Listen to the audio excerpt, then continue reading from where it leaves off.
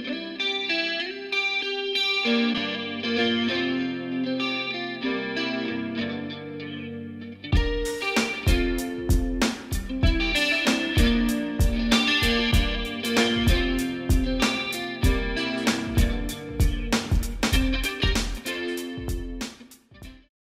and welcome to the Kristal Audio Engine VST and Effects Chainer tutorial. What we're going to show you here is how to add VST effects to the Kristal Audio Engine and how to use Effects Chainer to increase the slots that you have in each channel and in the master section. Now the effects that come with Kristal, the 4 main effects, are totally usable as my mix video shows. And most of the time, the 2 slots in the EQ on each channel and the 3 in the master section are totally fine, but sometimes you want to expand your palette. And the limitations in Kristal won't allow you to do that. So the first thing we need to do is add some VST effects by going to Preferences, VST Effects. Now right at the top you'll see Scan Global VST Folders, the Steinberg folder. This is where VST effects are automatically installed 99% of the time, so if you've installed some VST effects, make sure this box is checked so Kristal can find them. Now Kristal allows you to select 3 VST folders to add, and I made up 2 earlier, so we'll go there now and select them.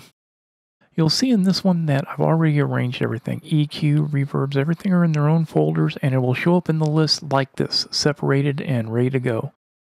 Now I'm going to go ahead and select a second folder to show you what happens if you get doubles or if you accidentally select a folder and how to remove it later. And after we hit OK, we're going to go ahead and restart Kristal so the changes take effect. Okay, now when we go down to the effects slots, we see we still got the 4 Kristal effects, plus all the ones we just added.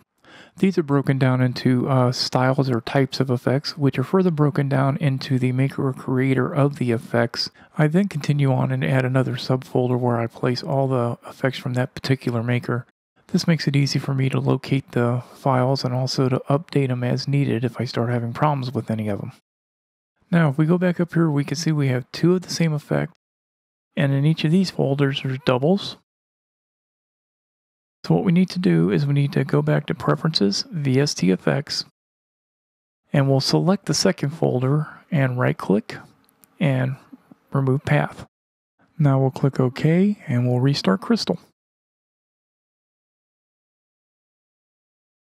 Okay, now we'll go down and check our handiwork. And we see we got 1 of each item now, which is basically what we set out to do. Now I want you to notice some of these folders, like the EQ, it has 3 EQs showing right now. And the Reaper folder only has 3, but I know I loaded more, and that's where this utility, Effects Chainer, comes in. Besides its ability to add a ton more effects slots to Kristal by using only 1 of the slots in each channel, it can also find VSTs that Kristal will not load. To set this up, we right click and go down to Manage VST Folders. And let me go ahead and remove this. And we'll close this down, go back and right click again, Manage VST Folders, and now we're going to add a folder. We're going to add the same folder that we added at the beginning of this. And we're going to skip number 2. And go ahead and click Yes to allow it to scan the folders. And now when it's done, all we do is left click, go to VST, see the Kristal VST folder, and here is the list again. But notice there's more EQs in here. We got 3 extra EQs in this folder. And now we go check the Reaper folder, we'll see we also got 3 additional items in this one also. And if you explore the folder more, you'll see there's a lot of them that Kristal didn't find on its scan. Now DirectX is another effects format that I don't use a lot, but it don't hurt to scan it. This item here just shows the last 10 effects that you've accessed. Now what we're going to do is create a basic effects chain using the Reaper plugins. As you select them, they'll pop up in the Effect Chainer window.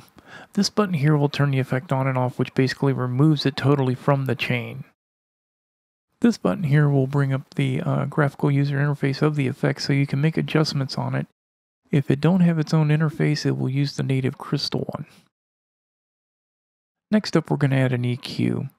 Now I happen to like the Reaper EQ a lot. It sounds good, it's easy to use, and it has a lot of features.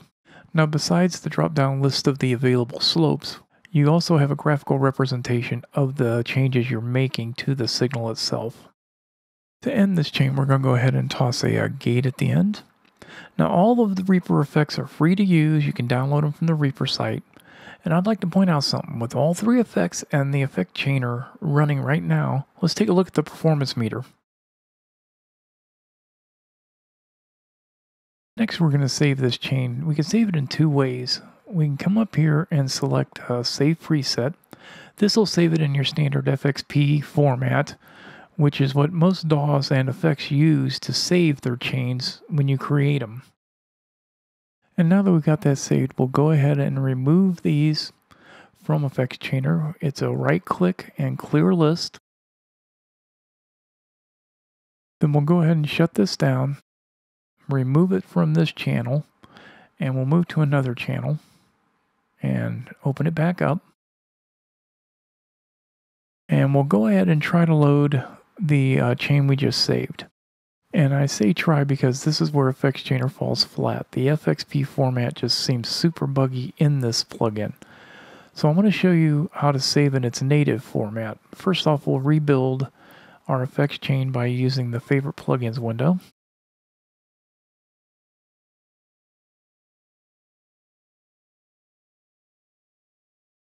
And now that we got it rebuilt, we'll save in the Effects Chainer's native format. We right click, come down here to Save Chain. Notice it's a different extension on the end of it. And we'll go ahead and use the same name. We'll click on the name and we'll make it number 2.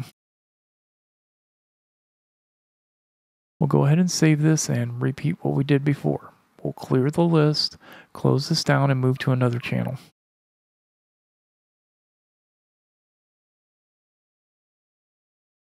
Okay, let's get it open. And let's see if we save this time. Right click and load chain. And we'll select the basic box 2 and open it. And as we can see, it's saved in that format. I've never had a problem saving in the native format, just in the FXP. We'll go ahead and toss a few more effects on here. And then we'll go ahead and right click and save the chain. And we'll rename this one a really big chain. Go ahead and save that, and again, right click and clear the list, and shut this down and move to another channel and reopen it.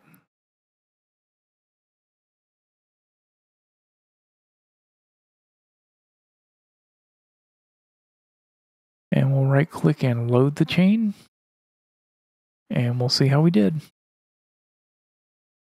And once again, it's saved fine. Saving in this format also saves all your various settings for each effect, so the whole chain is kept intact. When using Effect Chainer in Kristal, you really expand the capabilities of Kristal itself. I hope this tutorial has been helpful and gives you some ideas on how to use Effects Chainer. This is Smurf from OpenEye Music. We'll see you at the next tutorial, and happy tracking!